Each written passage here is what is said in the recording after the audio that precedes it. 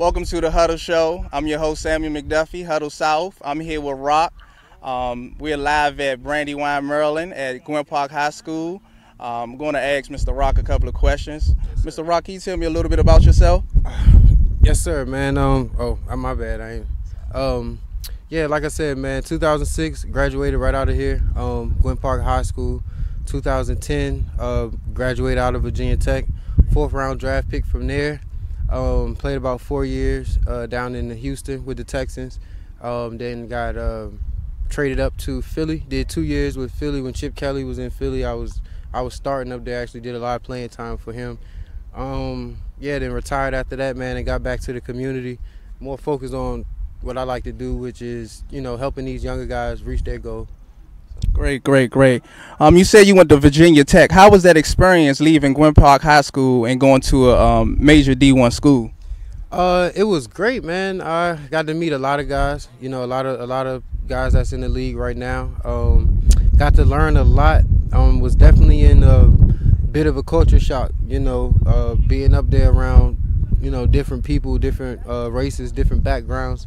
But overall, I think it was great. I tell all my guys, I think it's great to get away and go to school, get away from home so you can learn and be put in those different situations and, see how you grow from there. Great. What was one of the learning lessons that you did learn in college? I would say the number one thing I learned in college, man, is people don't know that they don't know. And I used to hear one of my coaches say that all the time.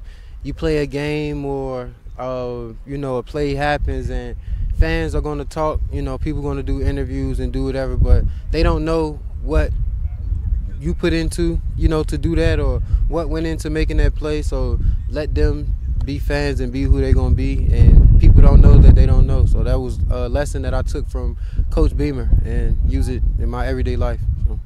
Wow, that was a good lesson. You made it to the NFL, correct? Yes, sir. So, in business and sports, to get to that high level, you got to have that 1% mindset.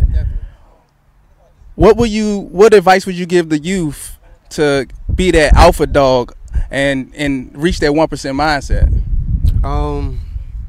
It's the same thing, man, like they tell you from all the time. It's somebody always working. And how I made it become a 1%er was I made sure I was that person that was always working. So you're gonna have your practices with your team, but you gotta do more. You're gonna have your extra workouts, but you gotta still do your push-ups at night. You're gonna have to drink the right amount of water. You're gonna have to, it's a lot of other things that go into being a 1%er than just scoring touchdowns and making big plays. Like you gotta check all those things off your list. So if you're serious, it would make sense to you. But I tell guys all the time, like that's why this game isn't for everyone. Because if you want to make it to that highest level, man, it's a lot more that goes into it. And I really only see a few guys, like no disrespect to you seeing everyone that was here on the field. Out of 50 guys that was on the field, maybe one of them will make it. And that's just the facts. So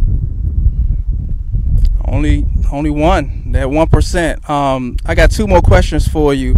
Being in the NFL, who's somebody that you looked up to, not just because of their play, but the way they carry themselves, their character, and their integrity? Josh Morgan. That's easy to say. He's out here with us today.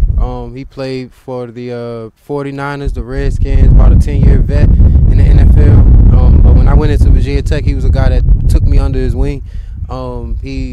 Like I said, he showed me a lot. So I always told him I got to do that same thing to give back. So ever since that day, he took me under his wing, from showing me what cafeterias to eat at, what workouts to do, how to be a professional. I've just been giving it back since then. So Josh Morgan for me.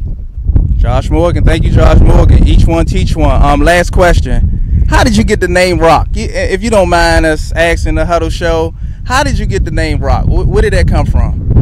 Definitely, man. Just always been a hard head. Like I was one of those guys. I'm from the South. We lived in South Carolina, till I was about 10 years old. Then we moved up to this PG County area.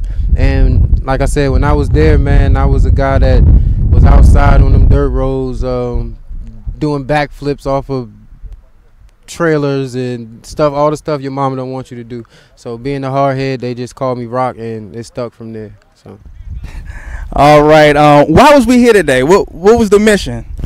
To try to give back to the youth, but in a way, like I said, man, we compete. I play with guys in Florida and Texas and Georgia, Carolinas, Cali, and the way that their ball grows the way it does, they have guys like myself, like Q, like Josh, that come back and give back to those younger guys. But even more important than that, they make the younger guys understand about the puppies, the babies that we had out there. Like I told the guys today, that was the most important. Like what we doing, we training, we getting better, but just having those 10, 11-year-olds around to see what good work is, good competition, and, nobody fighting, making the play, shaking the next man's hand, those type of things, it'll do wonders for them in their future, man. But like I say, that's what they're already doing in Carolinas and Florida and Texas, and we're trying to bring that up here and give our kids that edge as well.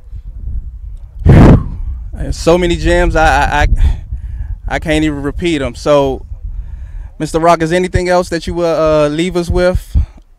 Nah, man, just stay tuned. 1Village, go training, bless our people. All right, you heard it first from Rock. We silent out from Huddle South. Stay tuned. Thank you, Mr. Rock. Yes, sir.